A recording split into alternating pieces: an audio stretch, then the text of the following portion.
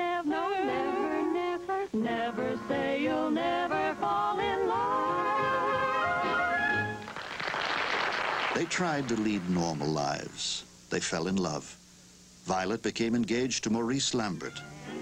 They were denied a marriage license in 21 states because they were told it would be contrary to morals and public policy. I am Violet Hilton. This is my prospective bridegroom, Maurice Lambert.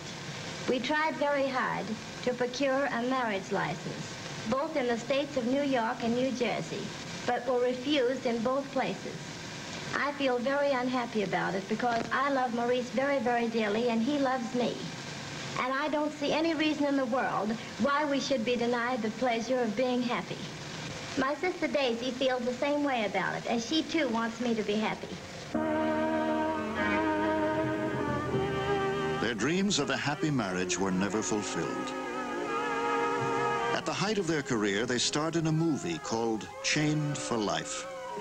This scene closely paralleled the frustration and tragedy of their own lives. I can't go on.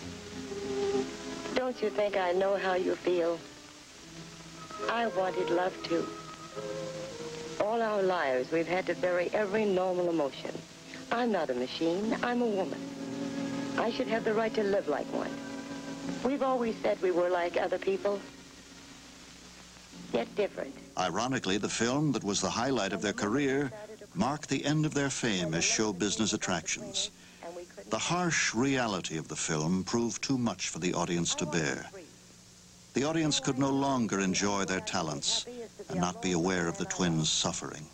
Free? But we've always been together. And we'll be that way forever. Toward the end of their lives, they left show business, ran a hotel for a while, and then wound up as checkers in a supermarket in Charlotte, North Carolina. They died in 1969 of complications of the Hong Kong flu. It was ironic that they ended their lives in North Carolina, the same state that welcomed their famous counterparts, Chang and Eng. Chang and Eng were different from other people from the moment they were born. Others, like Tom Thumb and Robert Wadlow, were perfectly normal at birth. That was also certainly true of Robert Earl Hughes, who, according to medical record, was the heaviest man who ever lived. Robert was a big baby when he was born in 1926 in Illinois. 11.5 pounds, but babies that size are not so uncommon. A seizure of whooping cough disturbed his endocrine balance. He began to gain weight, and there was nothing anyone could do to stop it.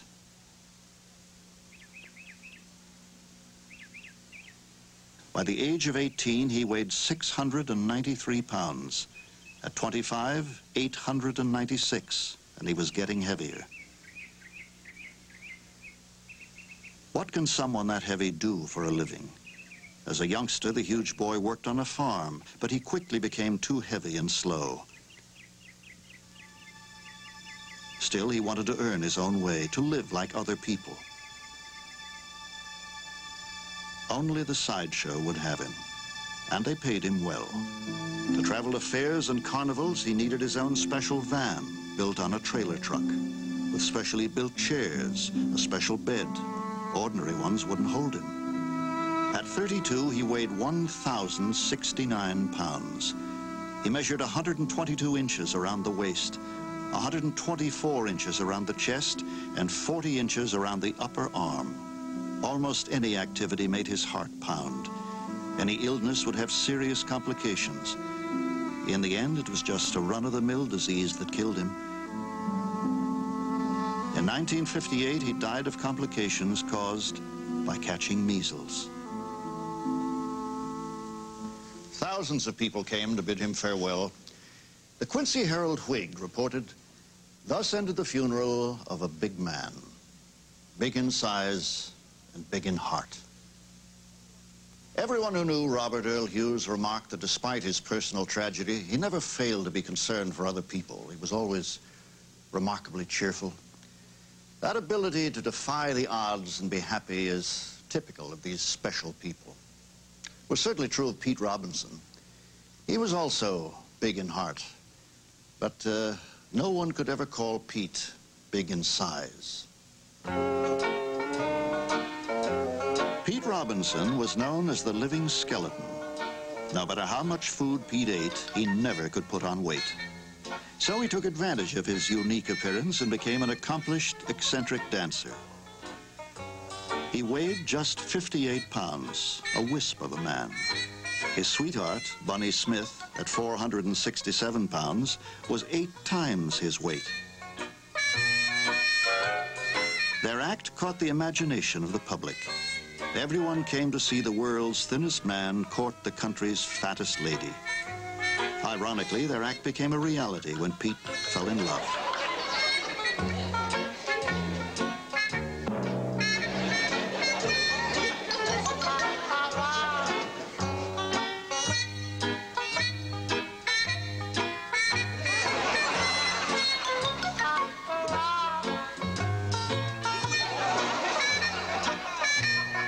Pete was so light, a strong wind could blow him over. No doctor could help him, but Pete thought Bunny's love would. At first, she resisted. For 8 years, he courted her at sideshows, where they worked together in Coney Island, at carnivals, or on the road with the circus. Finally, on the 9th year, 1924, 468-pound Bunny said yes to 58-pound Pete. The circus celebrated their wedding with gala rites at Madison Square Garden. It was also a celebration of love and courage. Pete and Bunny went waltzing happily through life together, just like other people, if they're lucky.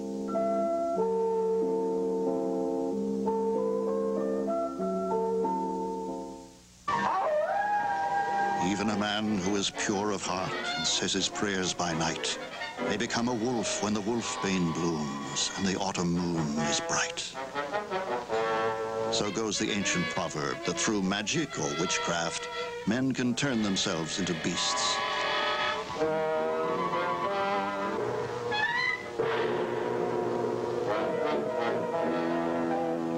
A few moments ago, Pedro was a man, a harmless, good-natured man. Look at him now.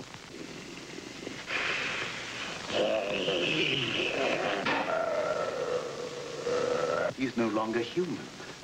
He's a wolf, snarling, ferocious, lusting for the kill. You're looking at a scientific miracle, gentlemen. Legend exists in every country, in every culture. During the centuries of witch persecution, this phenomenon was seen as simply another activity of the devil, transforming himself into a wolf, ranging the countryside at night and terrorizing the people. The bite of the werewolf turned the bitten one into another demon, doomed to eternal life of murder at the full moon. It was thought the only way a werewolf could be killed was by a silver bullet. Do these legends come from out of the dark, buried fears of our subconscious? Do we fear that our link to animals is more fragile than we think? The literal werewolf does not exist. It is only a myth, only a creature of the mind. Or is he? It is claimed these myths were inspired by actual human beings, like these, documented by 16th century Austrian paintings. And later, in the 19th century, by Mung Fawcett of Ceylon and the Vauxhall family of Burma. In the beginning, I said there was a quality of legend about these people, like characters in fairy tales. This was especially true of Lionel, the Lion Man, who looked as if he'd stepped out of the tale of Beauty and the Beast. Lionel's real name was Stefan Bebrowski. He was born in Poland in 1890. Every inch of his body was covered with thick hair. Lionel looked so frightening that when he went out in the street, he had to hide behind a veil. In the early 1900s, he became a consummate circus performer. He was soon making $500 a week. That was a lot of money when we consider $9 could buy a man's suit in those days. His act combined fact